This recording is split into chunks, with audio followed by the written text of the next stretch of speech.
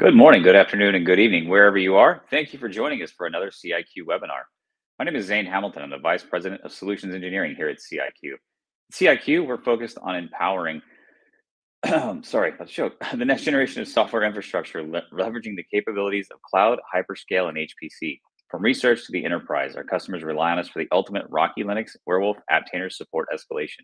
We provide deep development capabilities and solutions, all delivered with the collaborative spirit of open source. Today, we're going to be talking about ChatGPT. I think this is something that's been all over the internet all week, and I'm really excited to have this conversation. We have some very passionate individuals on this topic, so if we could bring everybody in, that would be great.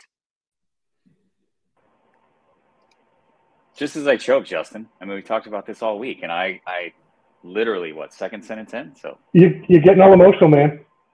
I am. I'm getting very emotional. So let's go around to introductions. Justin, I'll start with you since I've already called you out. Just as you take Yeah, of course. Right. My name is Justin Burdine. I work with Zane here on our solutions engineering team. And so I'm really excited to kind of get here and talk with these guys who are much smarter about this than I am, especially from an HPC perspective. So I think the role I'm playing today is kind of the layman's understanding of kind of what this thing does and the potential it can do. So definitely excited to hear their perspective. That's great. Mr. Godlove, going backwards today. You surprised me. I did. Hey, my name's Dave Godlove. I have a background as a neuroscientist and a primary research scientist at the National Institutes of Health. I've been around the high-performance computing container ecosystem, sphere, whatever, the community for quite some time, and I've helped to develop Singularity and also Apptainer, and so now I'm a solutions architect working at CIQ. Thank you, Dave. Jonathan, it's good to see you. My name is Jonathan Anderson. Background in HPC sysadmin and related things, and I'm with the solutions architect team here at CIQ. Thank you. And Forrest. Nope, audio. Ruh-roh. Plug back in. It's been doing that to him all week. How about folks? Hey. There we go. Is there any echo? A little bit. It's not too bad. He's got that second chance. He's got the second window open. He's going to do some sharing from there. So I bet that's getting some feedback. We'll work through it. Yeah. Okay, I may have to redo that because I can't mute only one tab of the site. If I've got two tabs of a site open, it mutes both tabs of them on that site. So we might have to, hold on. We'll figure it out in just a second. My name is Forrest. Right, well, let's go ahead. I'm an HPC systems engineer here at CIQ. I work on the solutions architect team with Jonathan and Dave, and I am very excited to discuss ChatGPT and its broader implications for HPC. So I know this is something that, Forrest, I think you and all of us have talked about quite a bit recently. I know you're very passionate about this. I didn't know anything about it until you started talking about it, and then I went and started playing with it, and it is mind-blowing. So why don't you explain to everyone what ChatGPT is? So ChatGPT is a large language model based on text generation that has been developed by OpenAI. You've probably heard of OpenAI in the media before. It is the same company that put out the DALL-E and DALL-E 2 text-to-image generation models that kind of, over the past kind of 6 to 8 months or so, have kicked off a lot of the massive public interest in AI. For a really long time, algorithms, content, ad serving, tracking, all that stuff has been done, to an extent algorithmically via AI, those type of things. So there's been a lot of these little brains that have been kind of, deciding things for a long time behind the scenes that many people may not have been aware of. Even like fraud detection systems and things like this for transactions. There's a lot of kind of back-end AI that people aren't aware exists out there. Kind of over the last 6 to 8 months, we've seen kind of revolution where there's been some very forward, public-facing, very obvious uses of AI that have become very, very popular. One of the first ones was the text-to-image generation stuff that came out with DALL-E 2. Like I said, that's OpenAI. They're, draw me a portrait of a cat in the style of Vincent van Gogh, that type of thing. That was huge. That came out as a beta research preview. So that was really big. Then it became, publicly available, and then everyone got a hold of it. Then there was a open source text image generation model called Stable Diffusion that came out that really shook things up, because at that point, with it being open source, people can build it into all kinds of other things. So that, just here in the last 3 or 4 months, has made things even crazier. And now we've kind of seen another side of this from the text to image generation models, and perhaps a more, as we see, powerful and much broader in scope in terms of the capability that you have with these newer ones, these text generation ones, as opposed to just the text image generation ones. So back to your original question, Zane, what is ChatGPT? Like I said, it's a large language model developed by OpenAI that's been trained on a huge amount of textual content. As I said, text image generation has been around, 6 to 8 months. This is the first time, kind of with this AI revolution going on, that we've seen something that generates text like this come out. It's highly advanced. It turns out that text ends up encompassing a lot of things. Essentially, anything that has some type of textual-based data encoding can be hypothetically expanded upon by ChatGPT. I saw someone somewhere describe this basically as anything with a grammar, essentially an organized textual way of structuring information. It can do at least some level of generation for.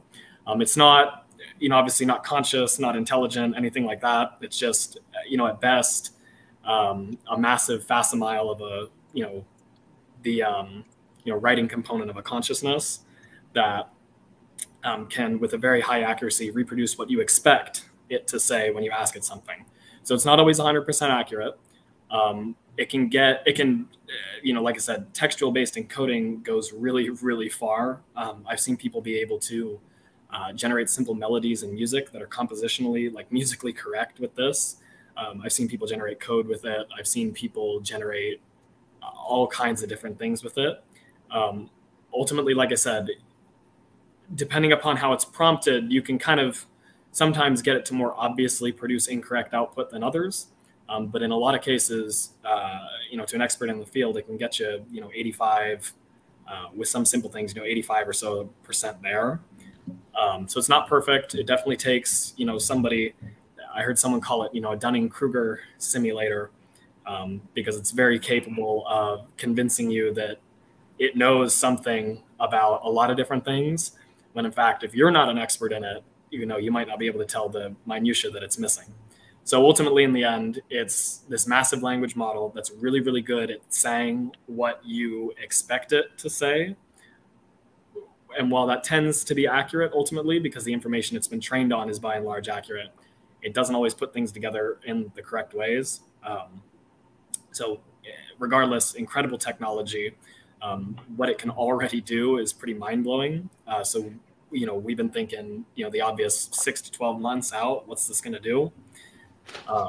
That was a very long-winded way to say it's a large language model that's very capable of producing incredibly interesting and intricate output that is sometimes correct, but is correct enough of the time for it to be a useful tool to people very broadly in a lot of different fields. So, no, that's great. And Justin and I like to keep lists of things that we predict are going to happen. So I have a list going now of things from this that I predict. So I'd love to hear from you guys who are watching this. What do you predict is going to come out of this? And then at the end, I'm going to ask everyone else on this to give me their predictions as well. And I will write them down, and we'll go back in a year and talk about it. So from Jonathan, from you and Dr. Godlove's points of view, how does this impact HPC, and how does HPC impact something like ChatGPT? And I'll start with you, Dave. Yeah, great question. So, how does HPC impact ChatGPT is what I'll begin with. I mean, HPC is really integral. I mean, HPC very, very broadly speaking is integral to this type of technology, right? I mean, many folks who are using AI might not actually classify this as high performance computing as such, but when you're taking giant pools of computing resources and linking them together, including GPUs or including TPUs or whatever it is that it might be, and you're pooling those together and you're using those to train models, I mean that in my mind is what HPC is all about. And I think a lot of people in this panel have talked before about how AI really, is created by HPC. As far as like training the models to be able to do this, as far as, actually using the trained models to, generate this language and, generate the pictures and the things that Forrest was talking about earlier. I mean, that's all, it's pretty clear how like HPC is integral to that. I think another interesting question is that we can start to ask now is, how is AI going to impact HPC? And that's a question which is a lot less well defined at present, and a lot more interesting. A few days ago, one of the things that so Forrest kind of touched on this, I'd like to talk about it in a little bit more detail. Maybe, I don't know if we go on this tangent right now, but I'll maybe like at least poke at it a little bit. Forrest talked about how text is a really broad category of data, right? There's lots of different data which can be encoded as text, including code. And so that's one of the things that I've been playing around with ChatGPT a little bit. Is I need a little function for something I'm writing, and I could coders usually know that it's a lot easier to take some code usually which is existing and modify it to do what you need it to do, rather than to start from scratch and write everything up. So I've been playing a little bit with just asking ChatGPT, hey, in such and such language, create for me a function which does X, and then turn it loose, and it spits something out, and it might not be exactly what I'm looking for, but I can copy and paste that to an editor, and I can start working on it, and pretty soon I've got something running. I asked it the other day to, just on a lark, create a Slurm submission script for a MPI job running Charm, and it made some assumptions about.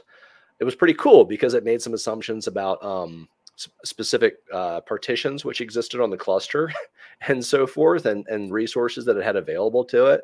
But with those assumptions, it created semantically acceptable definition or a submission script for Slurm. So you could grab that and you could say, well, I don't have this partition on my cluster, but I've got another one that I can use. And you could have changed some of the values, and you could, as a new person using a cluster, you could very quickly get up and running. And then my personal favorite so far is, I have a little pet peeve, or not really a pet peeve, but I guess coding weakness that I never really sat down and did the work to really learn about. I mean, I know about them, but I've never really learned the semantics for regular expressions. And, they irk me because they're slightly different in every language. And there's just little, so regular expressions are something that bother me. So the other day I was dealing with one. I was like, let me just plop this into ChatGPT. And it explained for me piece by piece every little bit of the regular expression. And then I said, oh, okay, well, that's not exactly the one I need.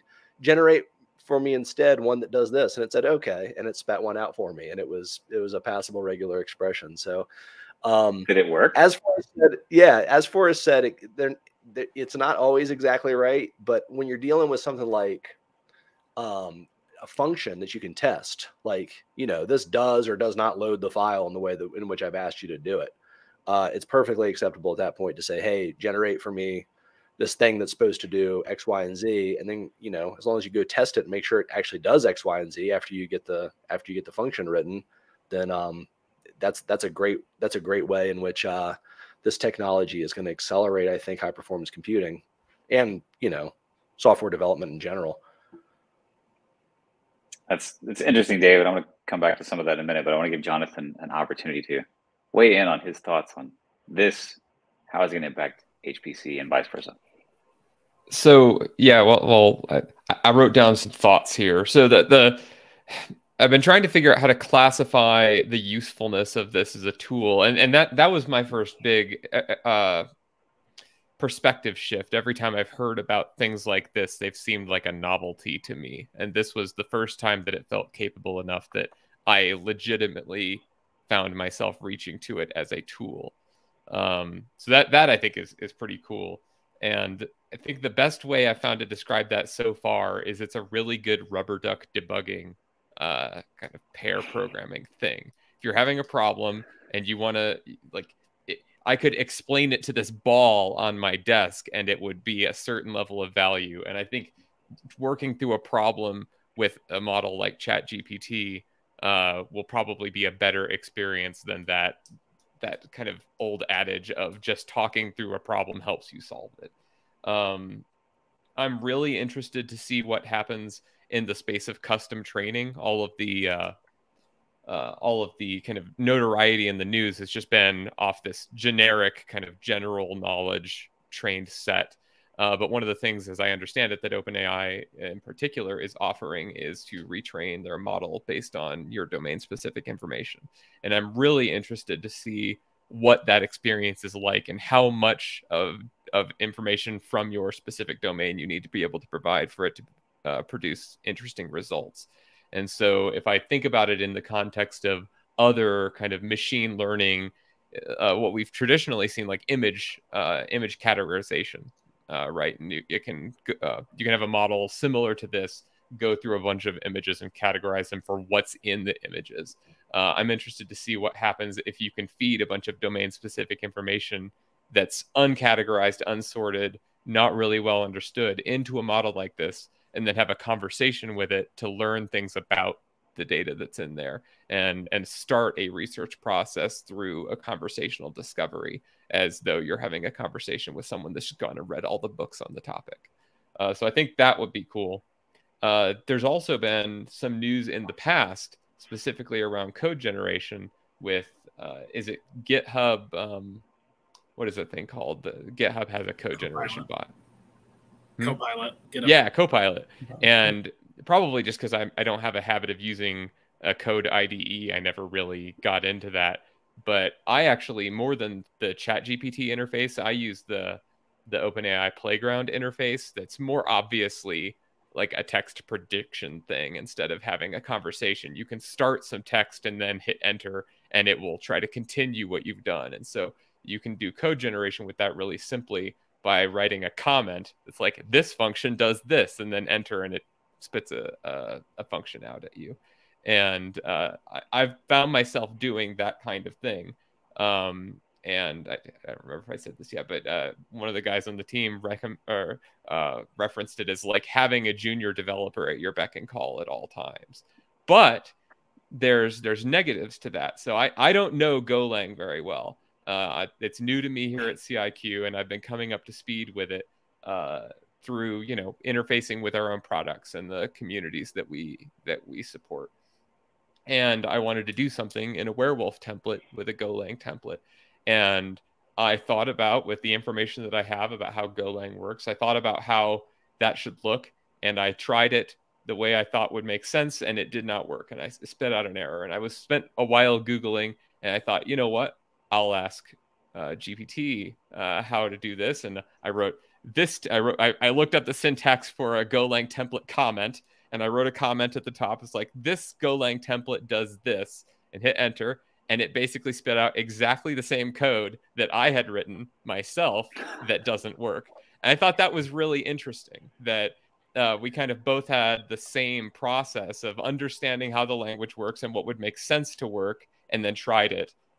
But it didn't get me new information. And that's where I think what Dave said, that it's really best used by an expert who needs kind of pointers to things rather than trusting the answers it generates. And I think that level of brainstorming and getting you to think outside of the box is what it'll be really good at least in the near term.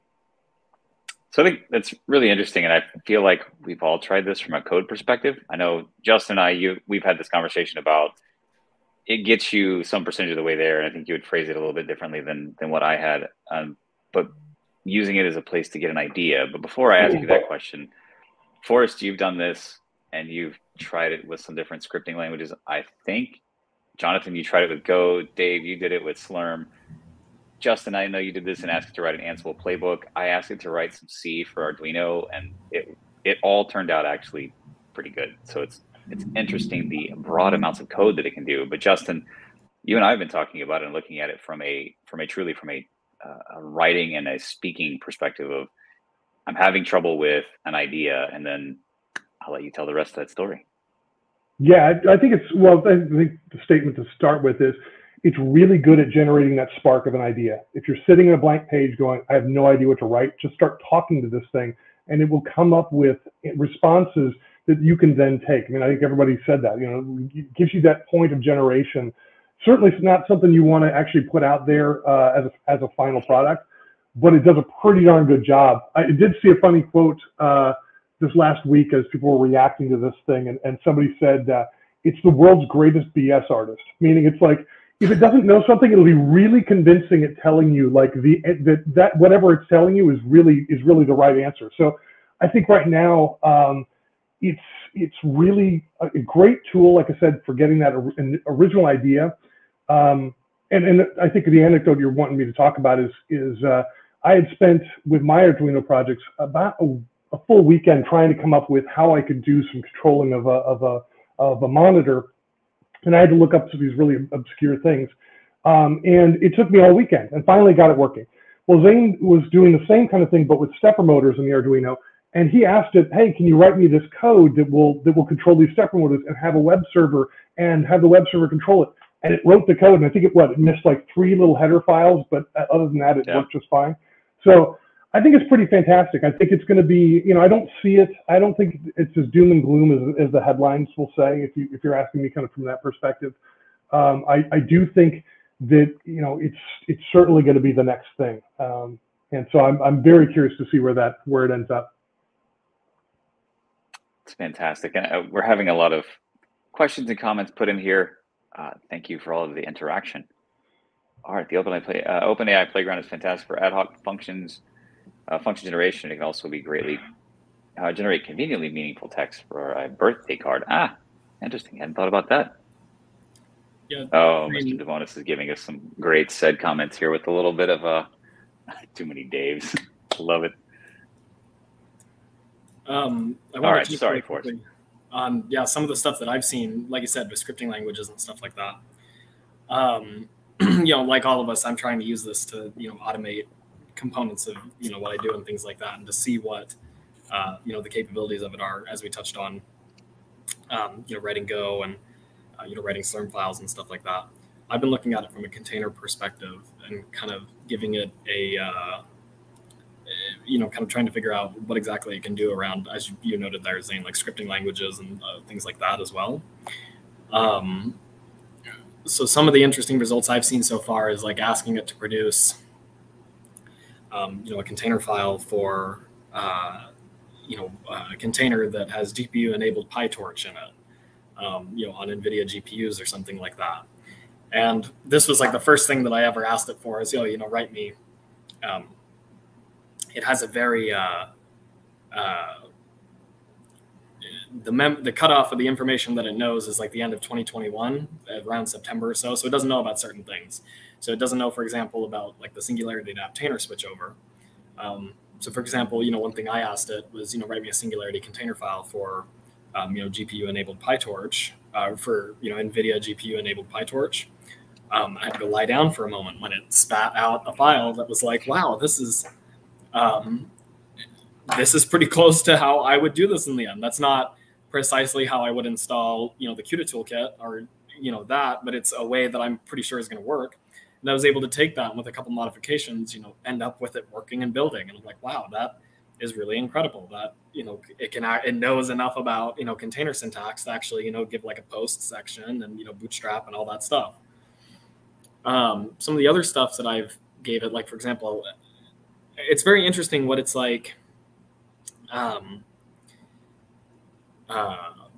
It's very interesting how it can be kind of non-deterministic and how it can almost have, it's interesting like how you can mine results out of it. I asked it, write me a diffusion-based text-to-image AI generation model based on PyTorch. And it first off said, oh, I'm just a large language model built by OpenAI. I can't do that. So I reset the thread and put the same request back in. And lo and behold, oh, here's your diffusion-based text-to-image AI model written in PyTorch, and gave me like 50 lines, 60 lines worth of code for it. I was like, wow, that is very, very impressive. So it's interesting how it can be non-deterministic. And sometimes, I've seen people, kind of like, oh, well, I think a large language model should be able to do that. So give it a try. So it's kind of interesting how, the problem space that it understands is not absolute, and it can be non-deterministic in what it actually ends up resulting. It can do really, really odd stuff like simulate a Linux terminal, because ultimately a Linux terminal is just a text-based interface. So you can encode all of that information in such a way that it can understand it. So somebody out there figured out like the magic paragraph to give it that basically gives you like a Linux terminal prompt. And so I was taking that and putting in like bash vulnerabilities into it. And so I found that like you can give it, you know, a fork bomb, and it'll basically say, you know, terminated, like as if it's got rid of it before it could explode and halt the system. You can also give it, like, for example, one of the initial shell shock CVEs, and it will say that the system, it will actually print and say the system is vulnerable. But if you give it one of the later ways to test, like 2 of the different shell shock CVEs, it will give you an output that indicates a patched system. So it's been interesting to me to see that, like, you know, this initial command, when it's been, you know, when this command is posted on the internet, it seems like most often its results are associated with like what's printed for a vulnerable system, and that's what OpenAI gives you. If you run this other command that it seems like, you know, is mostly associated with getting like a patched result, like if you go look at the Wikipedia page for these, that's like the result that it shows outputting from them. You get, you know, from this other one, an indication of a patched system. So it's not absolute. You can definitely find the kind of poke holes in how it knows things, and you can definitely find different ways that it that it is not actually thinking about things, but is just kind of mimicking what it's seen out there. So you can tell, you know, that for all the intelligence it might appear to have with some of these things, that there are still, you know, odd spots in the problem space where it's not really doing what it seems like it's doing. It's just a very, very convincing fast model. You can also get it to play Zork to an extent. But one thing that's very different about OpenAI versus these other models is that it has a concept of memory. There have been, you know, other chatbot AIs in the past. I don't find it accurate to classify this as a chatbot, because it's not just that. There's a lot more that it can do than just, I mean, this is not 2011 and this is not, you know, Cleverbot or something like that. I may have lost my train of thought in saying that, but I was addressing one of the questions that we had along the way. Oh yeah, how does ChatGPT improve on traditional chatbot technology? It, like I said, it actually has a concept of memory. So you can actually refer to prior things in the conversation, and it'll be able to, you know, continue to expand upon them. You can, you know, kind of say, you know, so what about, you know, for example, I was able to ask it, I just fed it in a container file like 50 or 60 lines long that I had written, and it gave me a whole analysis of like, this is what this container file is doing at each step. It's probably installing this, it's probably installing that. And then I asked it, does this container file appear to be GPU enabled? And without having to respecify the container file, it just knows that I'm talking about this should be prior part of the conversation. So one big unique thing about it is that it has this concept of memory. And I may have had an original point that I was trying to link that back to, but it's very good to note that one of the biggest differences is it has a concept of memory, and it, for all the mimicking that it's doing, it can still expand upon itself in the context of one conversation. So it's very interesting. It is simultaneously extremely powerful, but, you know, in the context of one conversation, you can get it to show you a vulnerable system and a patched system for, you know, the same CVEs. So it's interesting to find kind of the odd holes in its capability. You can, like, when it gives you the Zork output, there's actually a serial number on that, like, Zork output. So if you know, to find whereabouts out there that serial number is, you can start to fingerprint, you know, data sets and things like that. But I'm concerned I'll stop talking lest OpenAI is listening and not pleased with finding the research. My report. Of course. So we have several comments coming in. I know Andre has a good one. I was wondering if the team could speak a little bit about the potential impact of ChatGPT on the job market. And I think for us, Justin, I know we've talked about this quite a bit. And as Dave mentioned, it's currently close to a junior developer. And that's just in preview. So I'm going to go back to Dave since you started this topic. What do you think the potential is? Yeah, I mean, this is not a topic of discussion which is unique to this particular technology, right? There was a big piece that came out recently, I believe in the Atlantic, that was asking if ChatGPT was going to kill the college essay. you know, because now you're basically just handing all your prospective college students a way to plagiarize their entire essays, and you're making it much, much more difficult for the software that detects that plagiarism to actually figure out that you've done it. You know, to me, I can only answer this question in terms of other types of technology. You know, really, anytime anything new comes out, there is a fear that it's going to make you know, one group of workers obsolete, and it's going to put a bunch of people out of work. But what you find is that the new technology typically enables new types of work that were previously unimaginable. And so, and then those new types of work, you know, create a bunch of jobs and open up a bunch of new things, and so on. So I don't think, you know, it might be the case that this type of technology ultimately ends up displacing a lot of people, but I think it's also, it's just going to change society, right? In the ways that lots of different technologies change society, and it's going to end up creating, you know, new jobs as well, moving people from one place to another. And I don't know what that's going to look like yet, but you know, my feeling is that that's probably what would happen. So as you're saying this, and I'm thinking about Andre's question,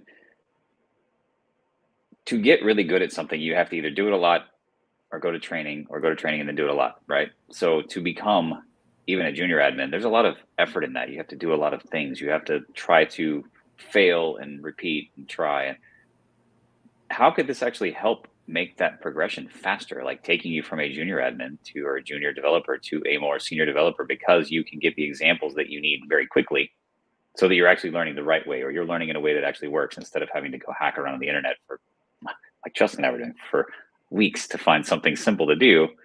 I can do it in minutes. So maybe, does it help? Oh, I think so. I mean, I think one of the cool things about it is that you can have it explain things. I think Dave's admission of struggling with regular expressions. I mean, like, put something in there, explain this to me.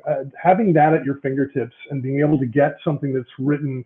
I even saw some the other day starting to prompt, you know, explain it to me as if I'm a 5-year-old. So they take this big complicated output and they go, okay, great, that's awesome. Explain it as if I'm 5.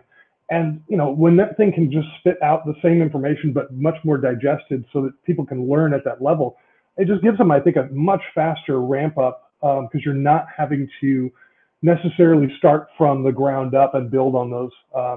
I think this certainly undercuts a deeper understanding, but I think the advantages of having this, you know, it's just new and different. And I think there'll be fears out there of all sorts of things, but I think it's definitely certainly interesting. So. Great. I'm trying to read that to the comments. Perfect. So Dave asks, do you think OpenAI will ever sell a dedicated ChatGPT appliance that will come with a massive training set of data and have continuous updates? They have a federal customer who likes such things as on-prem appliances. I think this kind of goes back to what Jonathan was talking about with the offerings around retraining that OpenAI has. I think OpenAI is probably going to be pretty tight-fisted of any of their model code or anything like that people could potentially, you know, hack out of an appliance or something like that and go try to put elsewhere. Now, you know, granted, that'd be pretty bold, but the level of sophistication that it already reaches with the training that it has is more than likely going to be augmented, like as Jonathan said, most effectively as related to commercial business, with the code bases and documentation sets.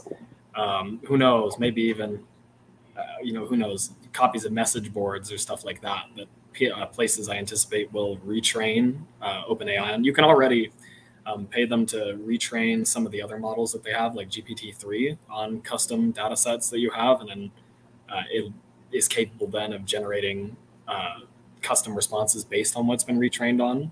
ChatGPT at the moment is just a research preview, so obviously there's nothing like that. I think as far as an appliance goes, mostly this is just an inference task.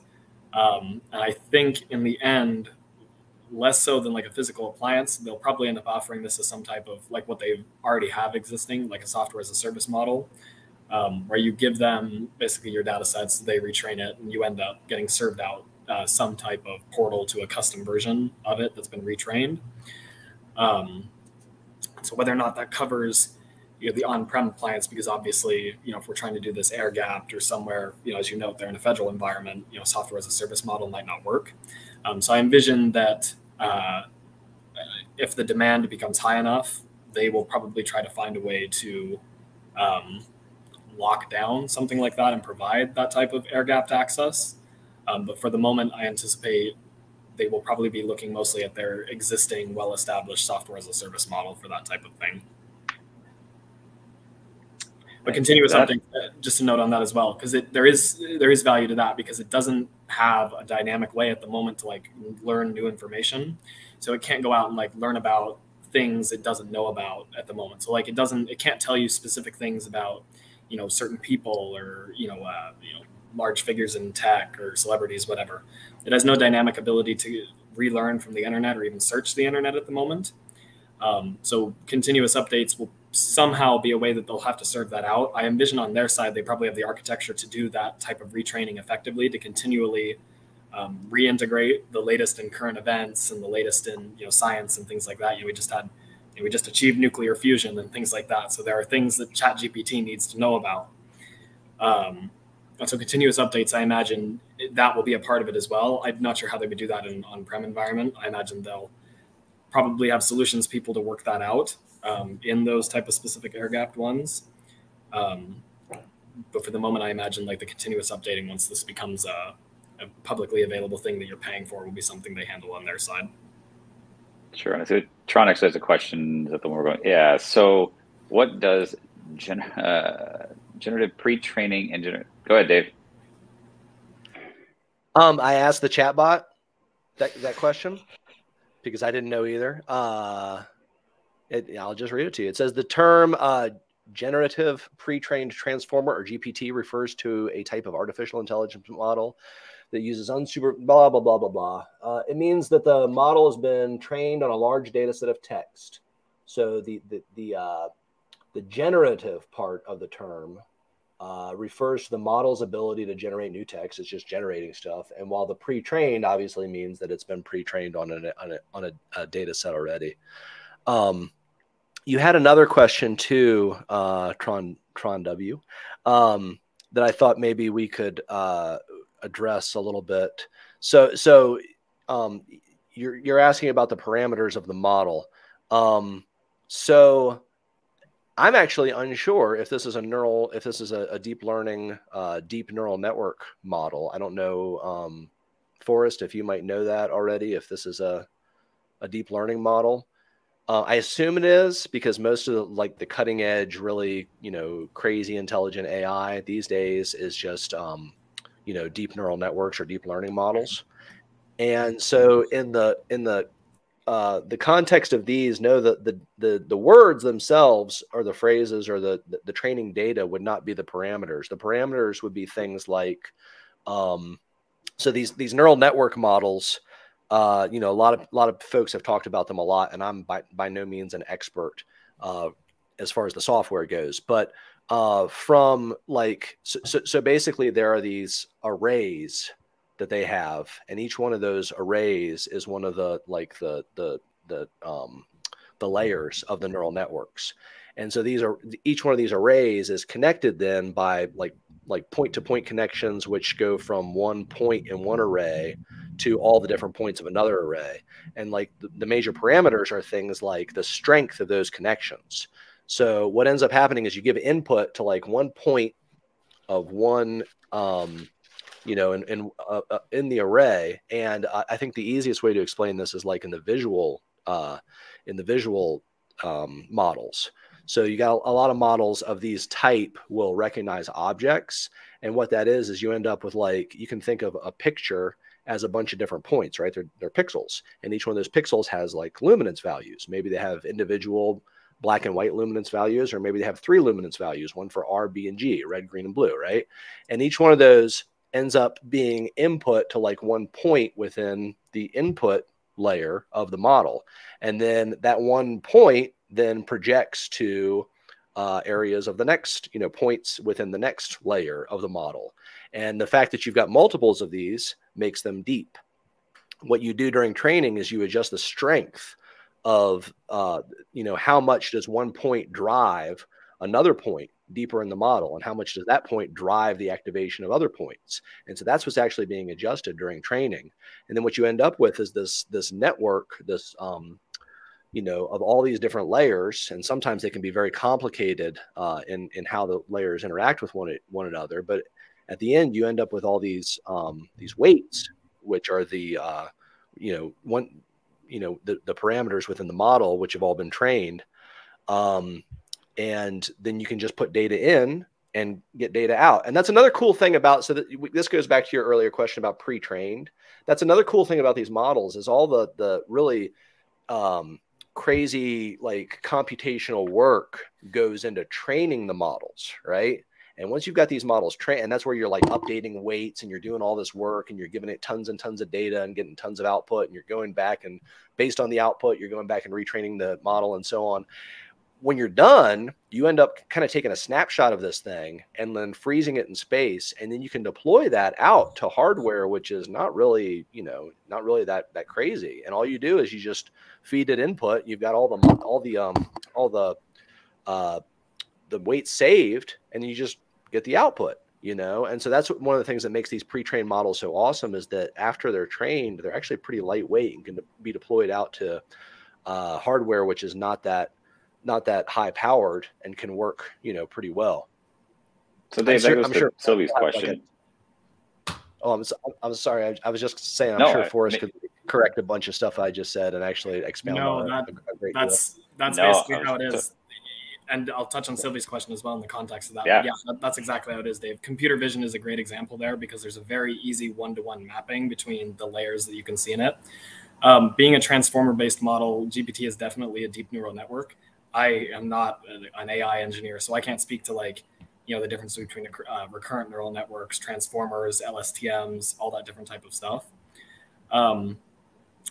What I can say is that, exactly like as Dave says there, computer vision is a fantastic example because you can model, computer vision models is what's called a multi-layer perceptron, which is essentially like a very simple form of AI model where you have input layer, some number of hidden layers, and output layer. As Dave notes, the input layer might map to the initial RGB values of all of the pixels in an image. So say you have 500 by 500 size image that you're trying to do some computer vision on. All 500 by 500 of those pixels would be, hypothetically an input or a neuron in your input layer. So the computer thus is able to see the image by having all these initial neurons that tell it all of the initial, RGB values. As it passes through the model, it might learn to detect, say you're trying to build a model that detects humans versus cat faces. It might learn to detect as you do back propagation. As Dave said, you show it something, you adjust the weights of all the neurons in the model as it gets close, and through that process we end up training it. You might be learning through those hidden layers to recognize the distinct edges that are associated with a certain type of face, and then the distinct sub features of a face that are what can tell it what type of face it is. The output layer is going to be, just two neurons, cat or human, and that's going to be the entire output. So you have all these input layers, whatever the math on 500 times 500 is, it's 250,000, I think. Yeah. So you have 250,000 input neurons, you have all these hidden layer neurons, and then you just have two outputs potentially, right? So what kind of hardware do we use to do this? Well, we use normally the GPU. As we've expanded on quite a bit, there are now other things that are coming out to hopefully replace the GPU. But we use the GPU in this because essentially all of the operations that go into doing these weights are incredibly simple mathematical operations. They are essentially a long series of multiply sum operations where you have some chain of numbers. They all get multiplied by something. They all get summed back together. Which means they're incredibly simple, very pipelinable mathematical operations. Because, with computer vision, we're quite literally processing all the pixels on the screen in the same way. And, obviously with other cases, we're, doing the same thing, these simple mathematical operations, but there's a very easy one-to-one mapping between mapping pixels on a screen with a GPU and seeing pixels in a computer vision model. The cores of a CPU are, you probably only have 16 to 64 of those in most machines. They're highly complex, highly pipelined. They do a lot of different things other than just math. CPU cores are incredibly complex, but ultimately you're only going to be churning away on, essentially the number of neurons as the number of cores that you have. So it's inefficient in the end to use CPUs for this type of training, because you're essentially having these incredibly sophisticated cores doing these really, really basic multiply sum operations on whatever 16 to 64 cores you have. If you go to a GPU, you have thousands of cores available on it because it's meant to process thousands of little tiny pixel operations. So you can land all those neurons and that back propagation and that training on these GPU cores that are much, much less individually complex than a given CPU core, but are still complex enough to do really, really rapidly these little multiply sum operations that are important for AI training. So we use GPUs ultimately because they have a really, really large amount of really, really small cores available that just do the exact amount of math that we need them to do. And because there's thousands of them on any given GPU versus, like I said, say 32 cores on a CPU that are going to be inefficiently used because they can do a lot more, a lot faster than just little multiply sum operations. But that's all you're going to be using them for if you're trying to train on a CPU. And so this is why we have all these new chips coming out in AI, is because GPUs are great for this, and they were easily repurposed into AI training devices.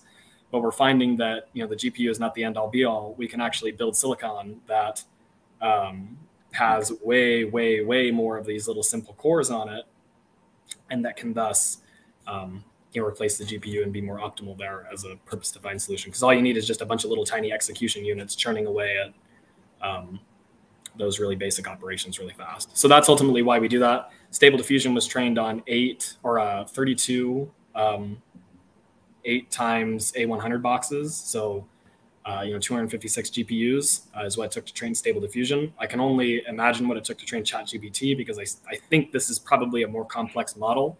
There's a lot more textual information. As we've noted, there's a lot more information you can encode as text in the end that it has to know and has to be able to make connections between. And so ultimately, I can only really theorize what the actual hardware this is run on. But I imagine if we look at Stable Diffusion and it taking 32 8 times A100 boxes, it was probably significantly more for ChatGPT. So there's one more question I want to jump to real quick, and then Forrest, I know you want to show us something, but where'd it go? Mm-hmm. I know there's a lot of chat going on back and forth about who owns it, but there was one that was talking about how accurate it is. So James asked, how accurate is ChatGPT when it comes to writing code or code definition files? I think we've kind of covered that a little bit, but I want to go back to it real quick. I mean, from what I found, we're talking like 85 to 90% there. I mean, and this to me is where it becomes important for having someone who really knows what they're doing look at it to get it that last 10% of the way there. That's what I found. And I assume that's probably similar for everybody else, which kind of goes to, it may be difficult to say it's going to replace someone's job, because somebody's still going to have to look at all of this and make sure that it's right. I would definitely not use it to do something like, do the final steps of an analysis for a paper and, give me the p-values as to whether or not my hypothesis is correct. That would be a really bad use of this, unless you went back and you actually did the math and looked at the statistics and made sure that they did it properly. That kind of thing would be a very, very bad use. To me, the best use right now is like, I could spend half a day, I need to ingest, I don't even know. I've got a bunch of data that's like movies of something, and I need to pull them all in as frames, and then you break them down into some color space. And I could spend half a day looking up a way to do all that stuff and do it, or I could just ask you to do it. Can you just do it for me? Because then if you give it something like that, it's very, very easy to test, right? Then you got a movie, you give it to it, and you look through if it actually broke it down into individual frames, and if it actually put it in the color space that you wanted it to be. So that's the kind of stuff that you can easily check, stuff that's just like kind of bookkeeping, boring kinds of code to write yourself that you're not too worried about whether or not it's going to be right or wrong, because you can easily check it to see if it's right or wrong. But it's just going to, maybe you're rusty in the language you're working in or whatever, and it's just going to take you a little while to go through and figure it out. That's the kind of stuff I would use it for right now. Not stuff that you're like, oh, okay, great, I'm not going to go back and check this. ChatGPT says it's correct. Let's submit this paper to Nature. probably a bad idea. Thank you. I want to All be right, Forrest. we'll jump to that second. One final thought. Yep. I want to be leery about the verification thing. It's easy to have a whole team of people working on something, and then all of a sudden, when you have something that's, got all the skill of all these programmers built into it, to suddenly not need all those people and just need a couple of them to verify things.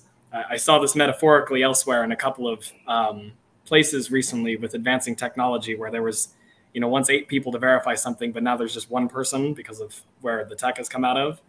As just this week, very relevant to this. Like I said, I won't expand upon it, but an example of where there was once, 4 to 8 people at a spot to verify, certain credentials, but now there's just 1 person and there's like an automatic electronic gate, basically.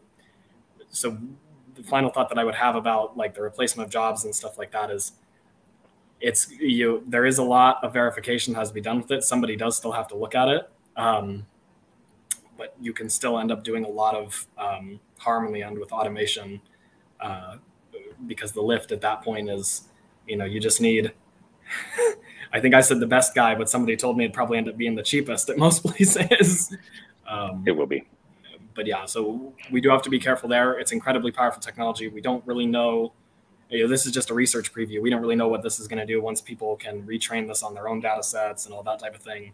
We're already seeing what I view to be negative effects of the text to image stuff out there.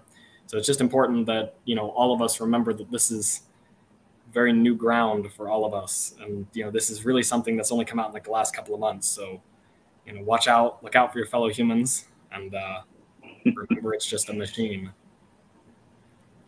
So. All right, show us something. So really quickly, 8 minutes. If we can add that other board up here, we have ChatGPT joining us here today. So we have a question that's come in from the chat, the public one, about a certain sed command randomly. I think this was in the context of looking at regular expressions and things like that. So just live, we're just going to see what happens when we run this. It might completely blow up. It might work. We'll see what it does. I have confidence we're not going to get anything that's going to be too terrible. So we into the future. Too terrible. It looks pretty benign. If it is going to work at all, or if it's severely under load at the moment. Oh, here we go. Okay, here we go. Hold on. Zoom in a little bit. So like I said, I always thought that if I had a couple, sorry, I was just going to fill some time and say, I always thought if I had a couple of dogs, I would name one Sed and the other one Auk.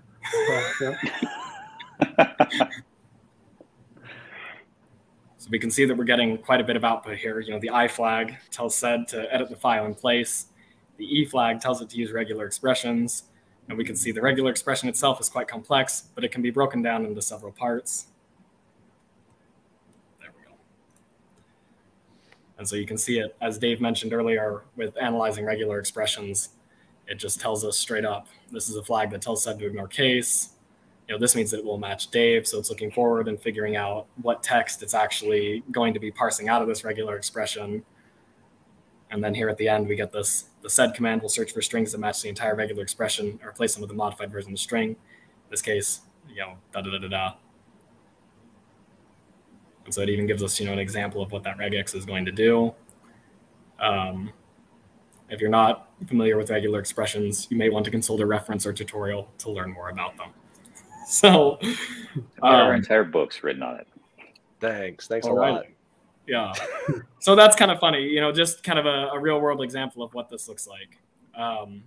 If we had another, and we have a comment from the comments saying it's not correct syntactically, and maybe there's something incorrect about that, but yeah. So this is perhaps an example of the Dunning-Kruger machine here. This is perhaps an example of artificial intelligence, genuinely. But I'll let your expert. What's up? Can you ask it who owns the copyright of the content that's generated? That was one of the questions we had come in, and I'd be very curious to get its opinion. I saw that Dave did this, so I'll be curious to see if we get the same thing twice. Does that capture the essence of your question, Justin? Yeah, go for it. Okay. Who owns the copyright of the content generated during this research preview of ChatGPT? It'll either say it doesn't know what ChatGPT is, or it's going to give us an actual answer. Because see, sometimes it's interesting because sometimes it knows about itself. So when I asked it, I said, who owns the copyright of content generated by ChatGPT? And it said the content is owned, or that's generated by the machine learning model, including ChatGPT, belongs to the creator of the content. And in most cases, that's the person who trained the model. So very interesting to see it's the BS artist at work. It definitely has a varying response to things. We talk about jobs this might create. Prompt engineer is a perfectly legitimate way of looking at this, because just as it takes an expert to just as it takes an expert to analyze these results for accuracy, it sometimes takes an expert to query this. I was trying to get it to build like some bioinformatics code, but I found that my prompt was a little bit incorrect from the start, like in kind of the assumption of what one piece of software was going to do. So when I took this code to a couple of the bioscience people like Dave and another person in CIQ, Glenn, like, well, you don't quite use this tool for that type of thing. So it's odd that it, even though this was an incorrect thing to ask it for, it just gave you this, oh, here's how you do it with that. So there's definitely a lot of variability. And I'd like to point out, too, that this is an excellent example of what I was talking about earlier. So that we have two different questions here. The first of which I would say, if you needed that regular expression to work, after you asked it, everything that you needed to know about the regular expression, the next thing to do is to go to your terminal and test that regular expression in as many different corner cases as you can come up with. And if it checks out, you should be happy with the regular expression that was generated. The second question is obviously one that you can't just, unless you want to just make a bunch of, stake your claim about some copyright and go to court over it. That would be the real way in which to test that. Probably you don't want to do that. So there's a good example of good questions and bad questions for the chatbot at this point. Looks like we made. Of course. Ask it real quick to create a container definition for something simple. Okay. I just want to point out really quickly, there was a little bit more that we missed there. So it does say if you're the human author of the content generated by ChatGPT during this research preview, you're the owner of the copyright, you have exclusive, blah, blah, blah, blah, publicly data. Interesting. Yeah, so kind of interesting. Just wanted to show it did give us a full response out there that was a little bit more complex. It kind of touches on a couple of things. I know really quickly, Zane, what did you say? Build a container definition file? Just a simple container definition for something. And it's interesting. Mine was a much shorter answer about the copyright law. It ended it saying you should probably consult a lawyer, which is probably a great way to caveat its response. GPU enabled copyright. What am I thinking? For GPU enabled or NVIDIA GPU enabled PyTorch inside of it. Glad you chose a simple one. Well, it can do it. It gave me refresh page. Log back in. Oh, I think we might have nuked it. Hit the end. No. Give me just log out and back in real quick. It'll fix it. Can you take it off the board really quickly? Cool, thank you. Just 1 second. That is happening. It would get halfway through writing something and it would network error out. I'd have to go back and do it again. That happened several times.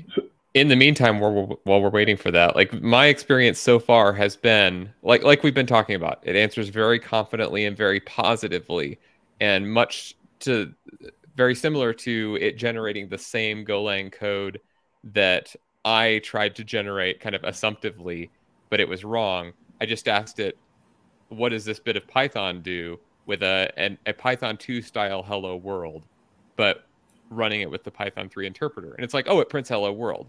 But of course, that's incorrect because Python 3 changed the syntax for that. So it doesn't know when things are going to go wrong. It can't evaluate the correctness of it. It just puts something up there that looks right. I think we can just take it down one more time really quickly. For some reason, logging out and logging back in didn't work. So give me just 1 second, everyone. Did you guys happen to see? I'm trying the same thing on my end, and I'm getting the same thing. So it might just broken. Did you? It might have just broken the internet. Of that, did you guys see how fast this thing got adopted or got to 1 million users? So DALL-E took 2 months to get to 1 million users. ChatGPT took 5 days just pretty astounding. And every time I'm on it, running something, inevitably within some session I'm doing, it'll basically say it's overloaded. So lots of people are quite interested in this. It looks like I even on like a fresh clear history and reinstall it or relog in, it's telling me that their servers are overloaded. So we have the container definition file that would have been very impressive to see, and we have another regex here in the output or in a. They probably have us to thank for that, right? In this webinar, we have probably do. Increased their popularity so much that we've finally, here to help. Well, we are kind of up on the end of time anyway, so I appreciate it. I'm not going to say that there will be a blog about this, but it might be interesting if, Forrest, if you would go write something up real quick and kind of do the definition or the container definition and throw it out there, what it generates, just so people can see, so we can follow up. So, really appreciate it. Well, thank you guys for joining us this week. It's an exciting topic. I know we could probably just keep talking about this the rest of the day and kill a bunch of time because it's super interesting, but we appreciate you guys joining. Thank you for all the interaction. If you would go like and subscribe if you enjoyed this, and we will see you probably after the holidays. I don't think we're doing one the next 2 weeks. So we appreciate it, and thank you for joining us.